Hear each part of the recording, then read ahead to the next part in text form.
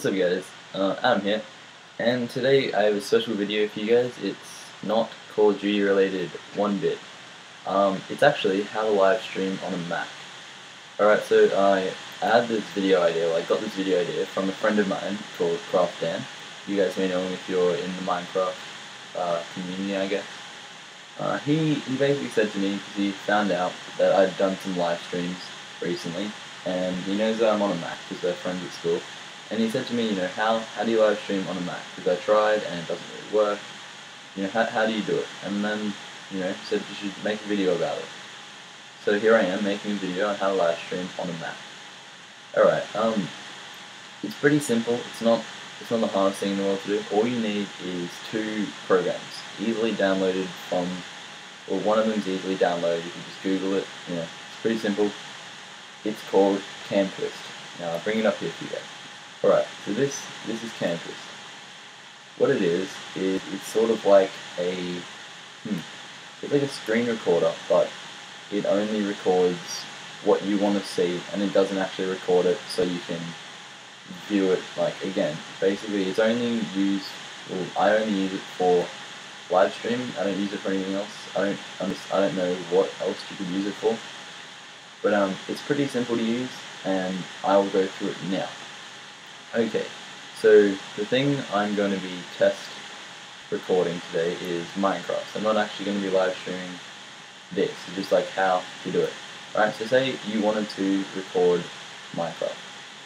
What you want to do is, well, it depends really. If you want to record it so that all they'll see is Minecraft, and if you drag another screen over the top of it, they won't see that other screen. They'll only see Minecraft. You want to click on Desktop Plus. You want to double click on that. Then you want to go all the way across to the right side of it, and select Confine to Application Window. So you want to tick this box here. Make sure it's ticked. And then what you want to do is filter out untitled windows. So this box here will mean that you'll only see whatever you select in here. So you want to be selecting Minecraft. So you click on Minecraft, and that means that anything else that'll go over the top, of Minecraft will not get seen. Right? This is pretty handy, just in case while you're streaming you accidentally open up your Skype or your Facebook or something. That way, something like that won't happen. And also click Show Mouse Pointer, just because that way you'll be able to see a mouse pointer. And I know you can't see the mouse pointer on the screen recorder that I'm using at the moment, which is a bit annoying, but that'll have to do. And then what you want to do is you want to click Select Capture Area, because if you can see here, this thing also selects up top. So what you want to do is you want to drag it down so it's just under there, and you can't see where it says Minecraft anymore. Alright, so now you're probably thinking, alright, then you go done selecting. Cool. Now you're thinking, so you've selected what we want to live stream, how exactly do we get the live stream to work? What you want to do is this is where you have your second program. This program is called Flash Media Encoder. Alright? Free program, you can easily download it off Twitch TV or Justin TV. And what it does basically is this is what your live stream will see. So I'll open this up today. Alright, so this is your selected area that you selected with Twist. As you can see, the device input is Twist. And what it means, see now you can see my mouse. Yeah, yay. That means, see, even though I've got this over the top of Minecraft, all you can see is Minecraft. You can't see this, which is what we want. Alright, so you want to set your device here in video. You want to set your device to Twist. Right? Not FaceTime, unless you want to live stream your webcam, right? You want to select the format to H.264, alright? Select your frame rate to 30 frames per second, and your input size, because I can't remember what my input size was, but you want to say, it depends really, if you want high quality live stream, you set it to 1280 by 720, and this means basically if you've got a really good computer like a Mac Pro or something, this is probably really ideal. I can live stream in 1280 by 720, but it usually lags a tiny bit, and you want to have the best quality live stream. So what you want to do is you want to reduce it down to half that size, which is 640 by 360. And this isn't actually going to change the size of your screen at all. It'll just mean that your live stream, the quality, it's not going to be bad. It's a very small difference between 1280 by 720 and 640 by 360. But it just means that you're not going to lag really at all, and it will be very good for you. Alright, so yeah, keep it on 640 by 360.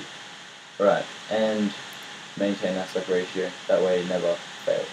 Okay, this is, and then your bit rate, it should just be 640 by 360, 650 kilobytes per second, that's all fine. What you want to know how is that I didn't realize this, but for, say, example, you had black bars on either side of the video because it wasn't big enough, you can use the cropping tool to crop parts of the video out. So say for example I had this here, I could crop out here, and then my live stream would only show that, or I wouldn't want to do that because it's terrible. But yeah, you always want to make sure if you need to crop anything out, you just click and drag these top, bottom, left and right arrows across, and that will crop out any parts on the left side or on the right side. It's kind of helpful. It's good to know this stuff for some games that you might want to live stream, might not fit the screen, and this will kind of if you crop it out, it'll stretch it across the screen so it will fit. Right. If you want to record your voice as well in the live stream, you want to make sure that you have the audio box ticked and select the device you want to record with. So I wouldn't use the internal microphone really, because that way, if you get a low CPU and your computer starts to hum, you can really hear it and it sounds bad. So just select a USB mic like I'm using right now, and also select the volume of how loud you're going to want to hear your voice. All this stuff in here doesn't really affect you too much. Okay, what you want to do here is this is the username and password to stream pretty much. So the FMS URL here, which is blah blah blah live 3C Justin TV /app. This I'll put it in the description. You just got to copy and paste it to your FMS URL. It's the exact same for everyone, and this is basically, like I said, the username to stream on whatever you're streaming on. So I'm pretty sure this only works for Justin TV and Twitch TV, because I don't stream on anything else. And this is the part that's crucial, and this is why a lot of people can't stream. It's the stream. So this is your password, the password to your stream pretty much. Now everyone has their own unique password. This isn't my actual one, this is just the numbers I wrote, so this is what it kind of looks like. What it is basically is it allows you to stream off your account. And basically if anyone else has this and they put it in, they can stream stuff off your account, but it's not necessarily you, okay? So this is crucial. You never want to show anyone your stream password. Yeah, I'll show you how to find it, what you want to do. Right, so we're done with Flash Media Encoder for a second. So what you want to do to find your stream password, you want to open up your Twitch TV broadcaster dashboard, and over here to the right it'll say first time broadcasting, check out the streaming apps. You want to click on that, and it'll bring you up to this page here. It says broadcast while you play. This is where you download Flash Media Encoder. You will have to make an Adobe account in order to download this, but that takes 2 seconds, and it doesn't really matter, it's pretty easy. Alright, so yeah, that's where you download Flash Media Encoder. And then here is where you get your key. So you want to click show key, and then that will show you what your key is, and you basically copy and paste that into here. Now I'm not going to show you my key because that's stupid, and you have to live stream off my account, and that would be bad because you never want to show this to someone. So this is basically your password. You don't tell anyone it, you don't show anyone it. Right? So yeah, that's that. Don't need that anymore. And then what you do, once you put your key in, obviously, fake key, blah blah blah, you want to click connect, and it should just say connected, and that'll be all fine.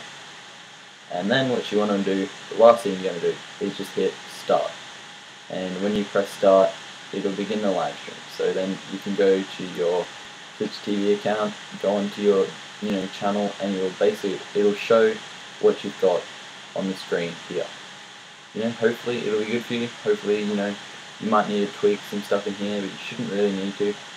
And once it shows that, it's all cool, and you can live stream away. It'll probably have, like, from what you're doing and what is on your channel, there'll be like a 2 or 3 second delay. That's perfectly normal, because there's no way you could possibly live stream with no delay at all. I mean, it's not laggy on your internet, it's just delayed live stream.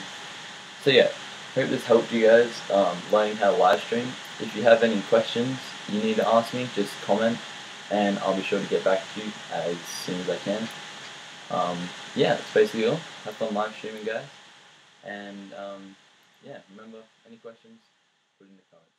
Alright guys, hope this helped.